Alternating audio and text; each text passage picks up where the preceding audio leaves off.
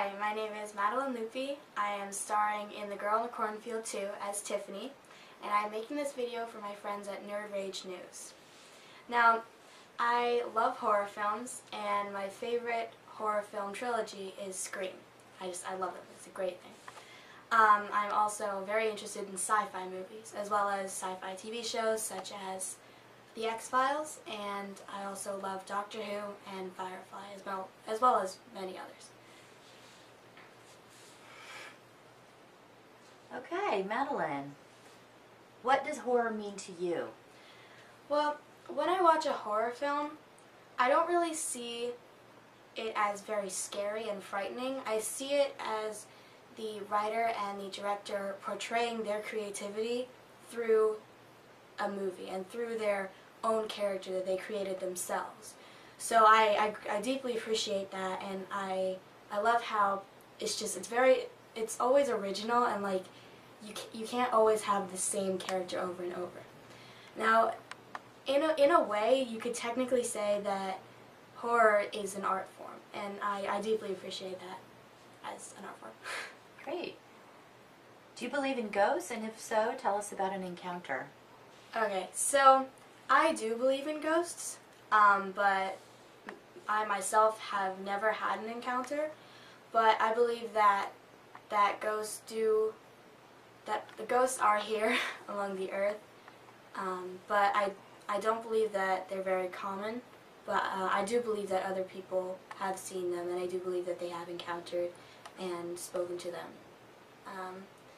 I believe that ghosts are spirits that have not moved on yet, and for one of two reasons: they don't want to yet, and they don't want to leave the earth, or someone on earth is still holding on to them, and that doesn't let them until they can finally realize and accept that this person is gone. So, yeah. Okay, if you could be any horror villain, who would you be?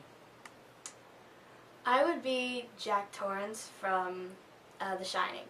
Now, I would love to be him because if I was a murderer, which I am not, but if I was, he had a perfect place for a murder. It was secluded from all of humanity, pretty much.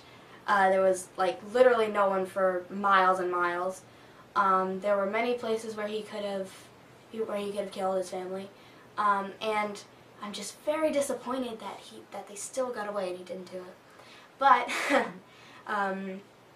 what I would do differently is, first of all, get rid of all the phones, because phones are an escape route, pretty much. You can call anyone, and if you just say, hey, this person's trying to murder me, can you please help me?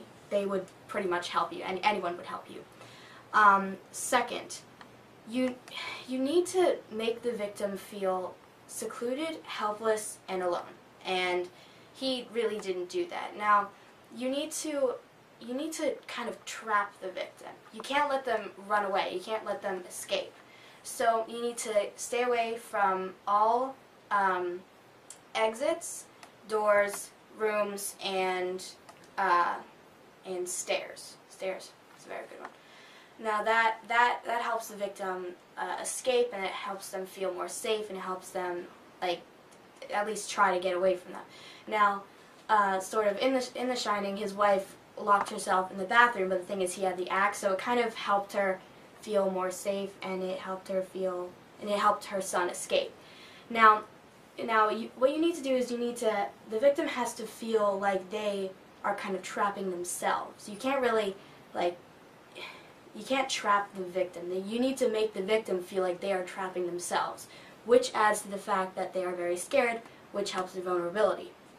And lastly, he just needs to just do it better. Like he didn't attempt to murder them very well. You know, he was just walking around with an axe. It's like, well, obviously you're gonna murder me. What you need to do is you need to be sneaky about it, and you need to be very subtle in what you're doing. Like, you can't just go around like holding an axe and then just not expect people to like just get really scared and, you know, just say, oh, you're gonna murder me. Okay, well, I'm gonna run away now, because it's just very obvious.